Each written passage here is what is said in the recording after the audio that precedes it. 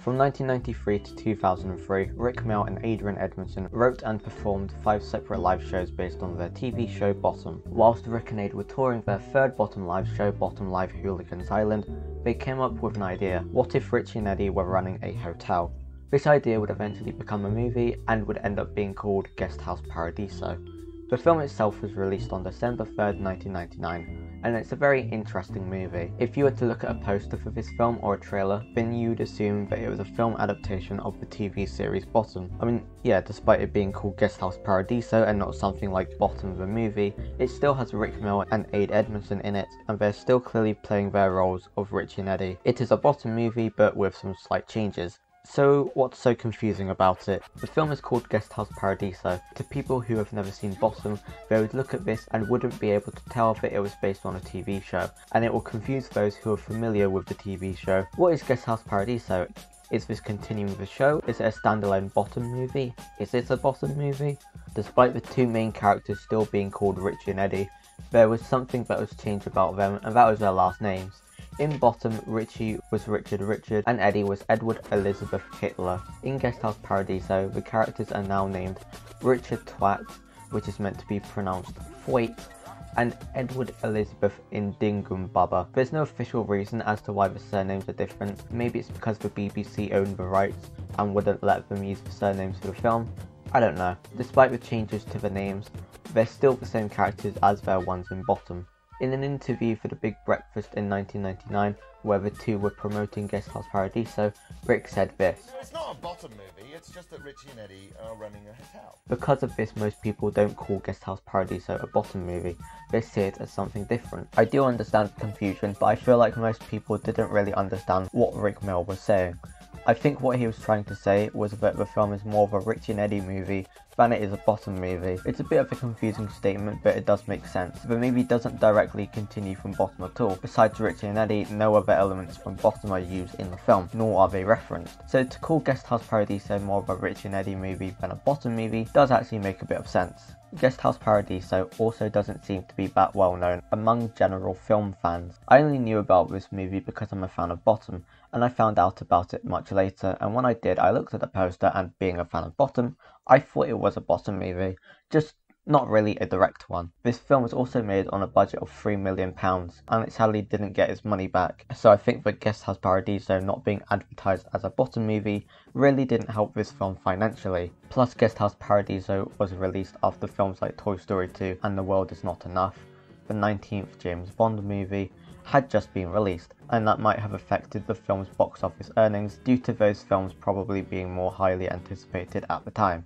In terms of the film's advertising, it is important to note that when Guest House Paradiso was eventually released on VHS and DVD, it was released with the tagline of Richie and Eddie's Bottom movie, and I do think that this was a better way of selling the film, as it makes the person looking at the film more aware of what it is. So despite these changes from Bottom, do I consider Guest House Paradiso to be a Bottom movie?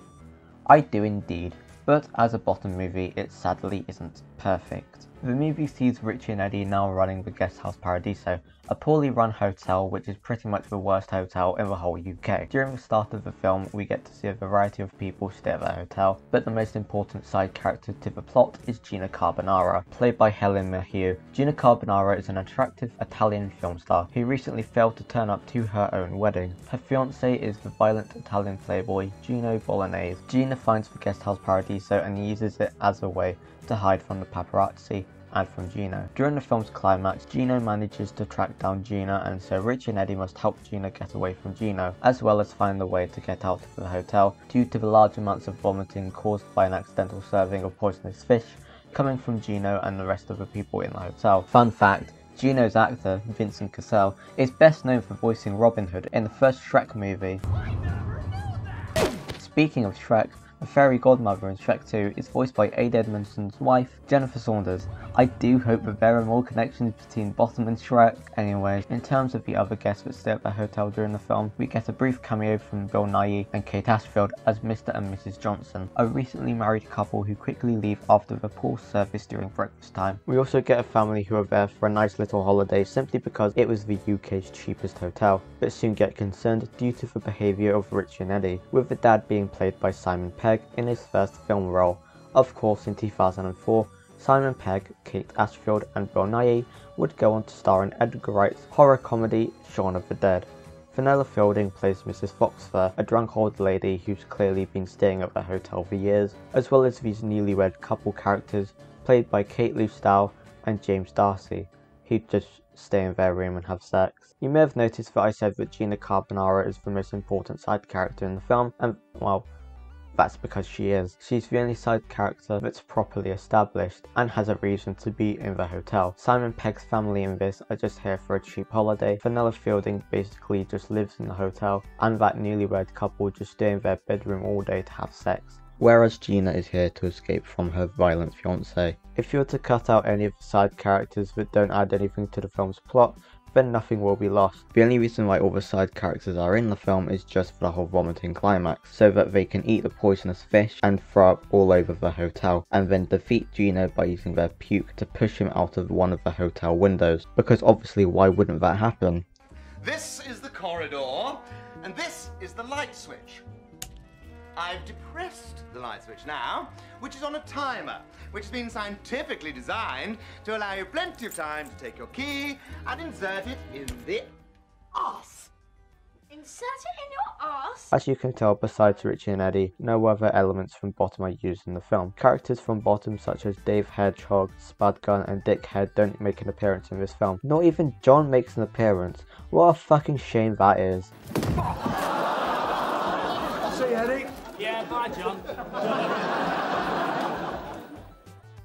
It would have been fun to see the other Bottom characters have something to do in the movie. Seeing Spudgun and Hedgehog as Richie and Eddie's hotel employees most likely would have led to a lot of really great moments of dialogue between the characters, as well as some really good physical comedy. And seeing Dick Head as the hotel's barman would have also been really funny. What's weird is that Stephen O'Donnell, who played Spudgun in Bottom, plays a completely different character in this movie. He plays the Romanian chef who quits his job at the start of the movie because of the treatment that he was getting from Richie. Why was he playing a Romanian and not Spudgun as a chef? I have no idea. Seeing Spudgun as a chef would have been really hilarious, but oh well. The Bottom live shows were just the characters of Richie and Eddie, but that worked due to those being live shows, so you can get away with having a smaller cast. Plus, the plots of those live shows never needed other characters. Richie and Eddie were enough.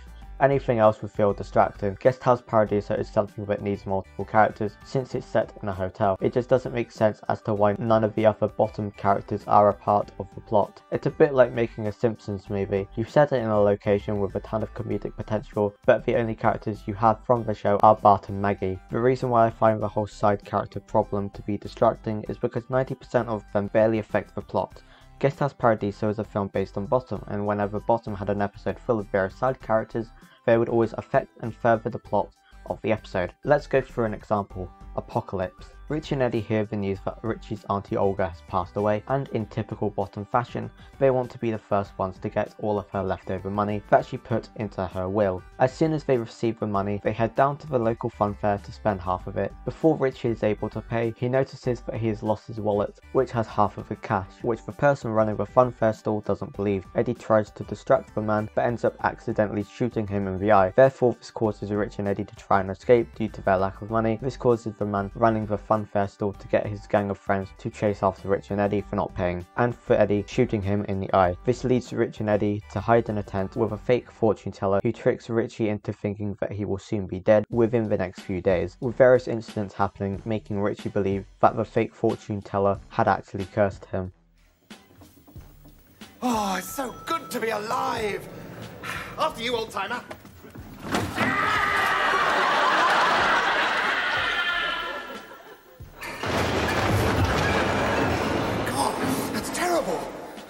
That could have been me. It's about girls. Shut up, Eddie! I was wondering if I could just have a few more. Will you shut up, Eddie? Well, just once. I mean, right, that's it. Edward Hitler, come down here at once! Each side character has furthered the plot of the episode, with the most important side character in the episode being the fortune teller, who has caused Richie to become incredibly worried about his possible death during the episode's second half. Eddie then disguises himself as the Grim Reaper, which makes Richie even more sure of his possible death. Eddie disguises himself as the Grim Reaper in order to con Richie into giving him the rest of Auntie Olga's cash, as well as some of Richie's other personal favourite items. Eddie runs off and falls down the stairs, causing Richie to find out that it was Eddie in disguise, and the man who was running the funfair stall earlier in the episode manages to track down the two after finding Richie's wallet. Richie had earlier mentioned the rest of the money that they had left on the top of the bathroom cabinets, and so the man from the funfair manages to steal the money off of Eddie, who had just conned it off of Richie. The episode then ends with Richie giving him the permission to kick Eddie in the balls. Each element in this episode just furthers the plot of the episode, and each character has a purpose. It also means that a lot of great jokes and slapstick comedy can happen. Even characters such as the nurse, who don't add much to the plot itself, do add to Richie's over-the-top worrying. A majority of the side characters in Guest House Paradiso don't add a lot to the plot. They're just there to eat the fish so that they can puke everywhere and puke on Gino. They have an effect on the climax, not on the overall plot. The only thing most of them add to is the comedy. Simon Pegg and his family arrive, causing Richie to look through their belongings. He then sees some red rubber underwear and a rubber bra and decides to put them on. He then hears the family coming back upstairs, so he has to try and hide. Gina Carbonara arrives, causing him to rush to Eddie to tell him the news, but he can't find him. This causes him to hide in the kitchen oven as a last result. The oven gets turned on by accident by Gina, and Richie gets overheated, which makes his face go all red and causes Eddie to blow up the rubber underwear, which causes Eddie to poke the underwear with a kebab skewer, causing it to explode and Eddie to fly out of the hotel. The characters have an effect on the comedy surrounding Rich and Eddie, but there's not a lot of comedy that affects the side characters themselves. The only thing that Rich and Eddie do that affects the comedy surrounding the side characters is when Eddie uses a fishing hook to try and take back a security VHS tape that Simon Pegg had just taken, but instead of attaching the hook onto the VHS tape, he attaches it onto Simon Pegg's nipple, which does lead to one of the film's funniest lines. Oh yes, Lady Diana, Princess of Wales. Smack me up, you bitch. I don't have much to say about the other side characters because they hardly do anything. Can I ask where your eggs come from? Hens' vaginas. Ah. All Bill Nighy and Kate Ashfield's characters do is set up the opening fight scene. Vanilla Fielding just does whatever, and that newlywed couple have no reason to be in this film. Even the characters forget about them. Who are you?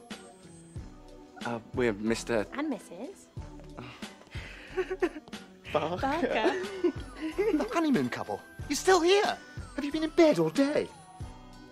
Well, we're newlyweds. Good grief. The side characters in Guest House Paradiso, whilst alright, just end up being forgettable, and that's weird to say since Bottom had a lot of great side characters. The Gasman, Dickhead, Spudgun and Hedgehog, Mr. Rottweiler, among others. I remember the personalities of these characters and what they did. I remember how they interacted with Rich and Eddie. I don't remember much about the side characters in Guest House Paradiso, other than the fact that they are in the movie, and they do things which happen, and that one of them is played by Simon Pegg. Anyways, I've talked enough about the side characters. Are Richie and Eddie still funny? Rik Mayall and Ada Edmondson are once again playing Richie and Eddie. Richie is the hotel's manager and Eddie is basically Richie's servant and the hotel's bellboy, doing whatever is needed. Besides the slight changes with their names, there are some other minor differences. Richie and Eddie both don't feel as energetic as their characters in Bottom, which is a shame, but it does make sense since this was made so soon after Rik Mayall's quad bike accident, and so all that high energy wouldn't have been easy for him to do. Richie also comes across as a lot more fed up and sarcastic when compared to his character in Bottom,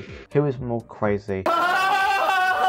And I honestly don't mind this change, and I think this change makes sense. If a crazy person like Richie were to be running a hotel, then they probably would be acting this way. Eddie doesn't do much in this film unfortunately, but he still has some funny moments. His character is still an alcoholic, but he doesn't feel as over the top when compared to his character in Bottom. It's also interesting that Adrian Edmondson was the one who directed this film, and he actually does a decent job. This has been the only film that Adrian Edmondson has directed, with most of his directing credits being for TV. Although it isn't perfectly made, the lighting at times can be a bit off, but I'm not sure if this was meant to be intentional since this is meant to be a crappy hotel. The film visually is a lot different to Bottom as well, and the visual style does work well for the film. But yeah, Rich and Eddie are still funny. There's not as many memorable comedic moments when compared to Bottom, but there's still some good moments of comedy from each character. Since this is a Bottom movie, we do get a fight between Rich and Eddie, which happens 20 minutes into the film, although the film only has one big fight scene between the two. After Rich and Eddie try to serve breakfast due to the lack of a chef, the two get into an argument. This causes them to have a giant fight in the kitchen, and whilst it's a funny fight, I do think that the more cinematic feel of the Bottom fight scene is a bit distracting, and it also affects the pacing of the fight a bit.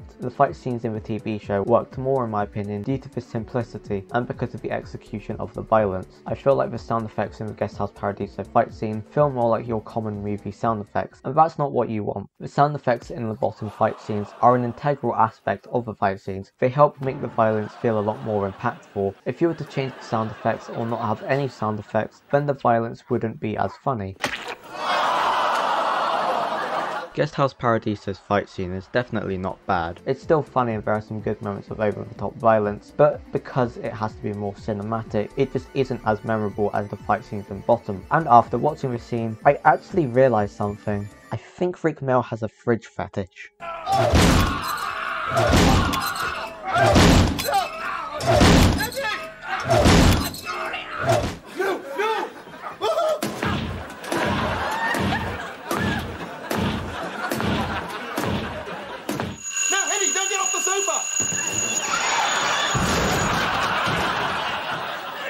Hey, maybe there's a stake in there. We could drive it right through her heart. One eternity later.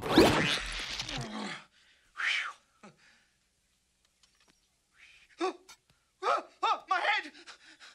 The mega bitch squashed my head! The bitch! She squashed my head! The evil one reigns supreme! As mentioned earlier, this film was made very soon after Rik Mayall's quad bike accident, and the original script for the film had over 3 hours worth of movie in it, so obviously the film had to be trimmed down and bits had to be rewritten. And since Rik Mayall would have been in hospital during all this, it meant that Ade Edmondson had to do a good amount of the rewriting, and when you watch the film, it is pretty clear that it feels rewritten. I feel like if Rik was able to be more involved in the rewriting, then the film would have been as strong as Bottom. It definitely feels like a bit of a messy script. Again, most of the side characters aren't great, plus the film is very abrupt with its ending. Everyone pukes on Gino, he then falls out of the window. Richie, Eddie and Gina then quickly make their way downstairs and they are suddenly given money by the government to help them flee the country and flee to the Caribbean. All this is done in 2 minutes and it's all very rushed. And the film itself is only 85 minutes long. I think a longer and less abrupt ending would have been fine. During the end credits we see Richie, Eddie and Gina now running the beach bar Paradiso. I think this was meant to be set up for a sequel that was never made.